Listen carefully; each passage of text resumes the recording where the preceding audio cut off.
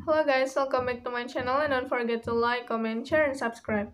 The US government will continue taking steps to release additional output from the strategic petroleum reserve as needed and then replenish the reserve, a senior US energy advisor said on Wednesday. President Joe Biden has been clear that he will continue to work to bring down prices for American consumers after a spike in energy price from Russia's invasion of Ukraine. Advisor Amos Hochstein said in an interview with CNN. Biden is due to make remarks on gas prices on Wednesday, including announcing another sell-off from the nation's emergency oil reserve. The president's going to keep a careful eye on announcing today whatever we're doing today could continue and see additional SPR releases if necessary, Hochstein said. The president's also going to be announcing that we are going to replenish the SPR, he said. In addition to announcing a new SPR release, Biden will announce that the federal government plans to replenish the funds buying back oil it sold for 100 at a price around 70.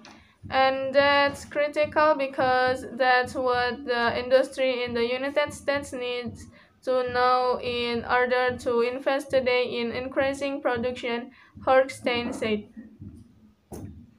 The global coffee market is going through a transformation trend that will involve a higher quality and pricier coffees, but not higher overall traded volumes as people increasingly use single doses and cut out old style, large dripping jars.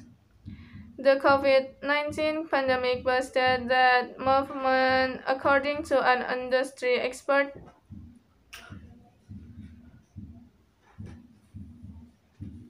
As people were cut out of office coffee and started to explore new processes and qualities, there is no way back, said Henrique Diaz Combaria, a coffee processor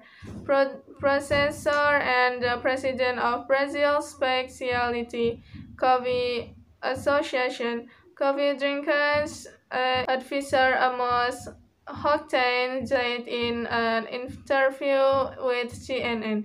Biden is due to make remarks on gas prices on Wednesday, including announcing another sell-off from the nation's emergency oil reserve.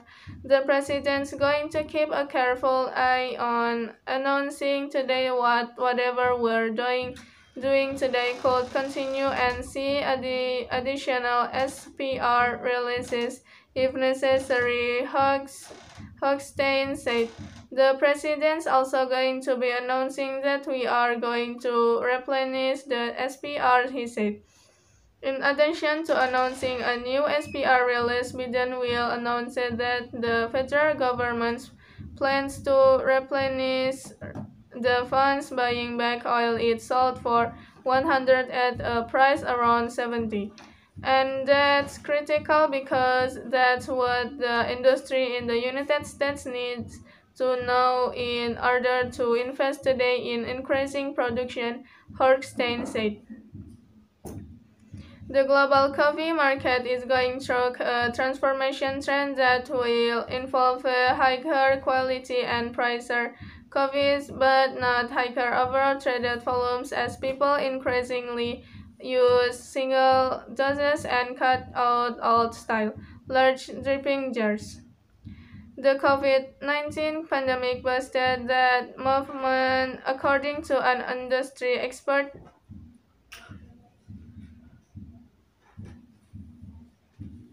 As people were cut out of office coffee and started to explore new processes and qualities, there is no way back, said Henrique Diaz Combaria, a coffee processor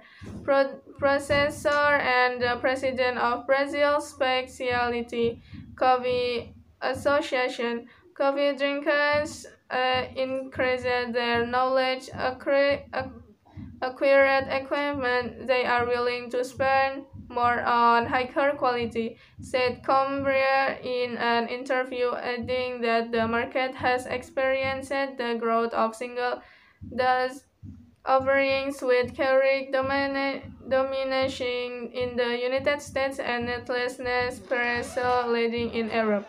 Okay guys, maybe that's all from me. Thanks for watching and don't forget to like, comment, share, and subscribe.